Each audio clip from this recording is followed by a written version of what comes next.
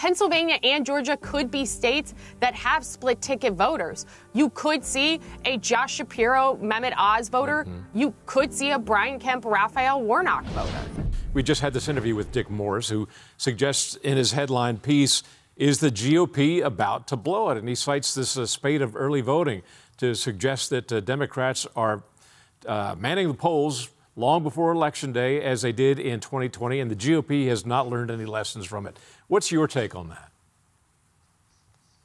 Well, with all due respect to Dick Morris, I would disagree with that, and for a few reasons. One, yes, early voting does tend to favor Democrats. However, voting behaviors changed as a result of 2020, and so did voting laws. Georgia's a great example of that, where early voting has become more accessible. You're seeing more voters show up when that was being touted as Jim Crow 2.0 by the Democrats. In 2018, we saw as a country roughly about 30% of voters went and voted early. In 2020, that number jumped to around 60%. And so do I think we're going to look at another 60% early vote turnout? No, 2020 was an extraordinary year. I do expect that number to kind of fall somewhere in between the 30 and the 60, maybe a 45 or a 50% of early vote will happen. That's how voters will. But I think it's more indicative of a voting behavior change than it is something to say that Democrats are easily or are outperforming Republicans, because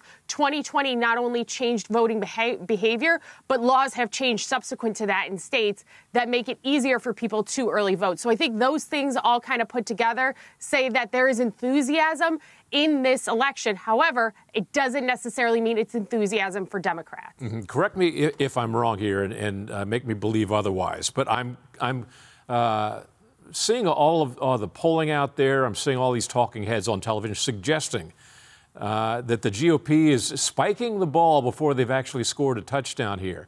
And the best way to stimulate Democratic voters is to declare victory beforehand. I mean, you might be inspiring them. Well, I mean, there's nothing to say right now that Democrats have won anything, and there's nothing to say Republicans have won anything either, right? I'm a lifelong Buffalo Bills fan, and we're having an exceptional football season, but until we win the Super Bowl, we haven't won anything.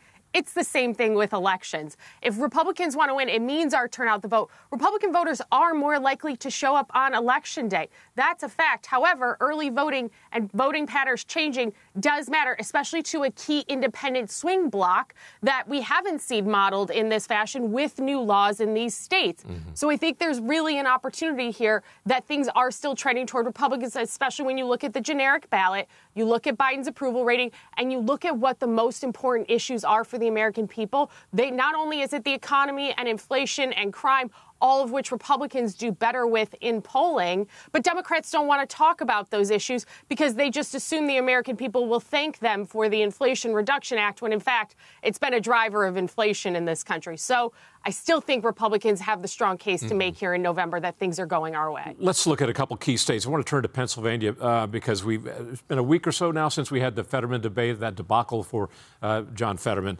I've seen a couple of polls which suggest that Oz has picked up since that debate.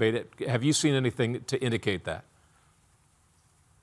Yeah, of the last 5 public polls that have come out, all have indicated, except for the one that came out today, New York Times Siena. Before that, the 5 prior had Dr. Oz starting to lead in those polls. The New York Times Siena one, I believe, had Fetterman up around 5. But again, that's still Dr. Oz closing the gap. And that debate was political. Erin, I think that poll, that New York Times poll, which you just cited there, was completed before the debate. Am I wrong about that?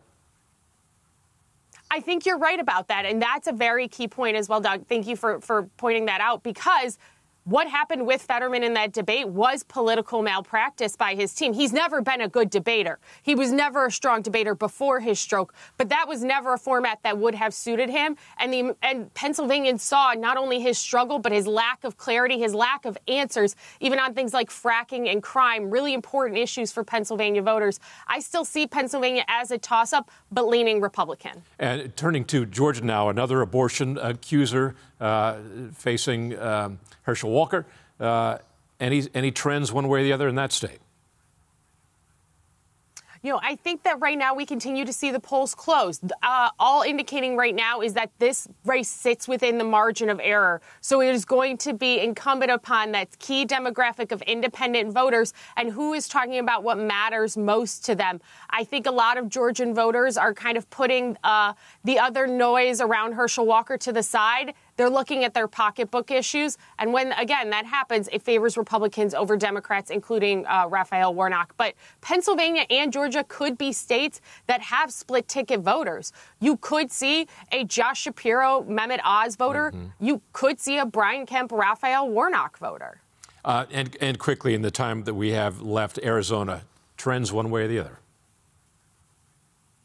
Arizona is moving toward Republicans. You're seeing that gap close in both the gubernatorial race where Kari Lake is ahead now, and you're seeing Blake Masters starting to make an impressive close here at the end. That Senate race is probably the strongest toss-up in the country. And right now, with the surge behind Blake Masters, I actually think that he is moving to the front spot. Hopefully that's a race we can pick up. But the gubernatorial race is one I feel much more confident about for Republicans. Erin Perrine, thank you very much. Always good to talk to you.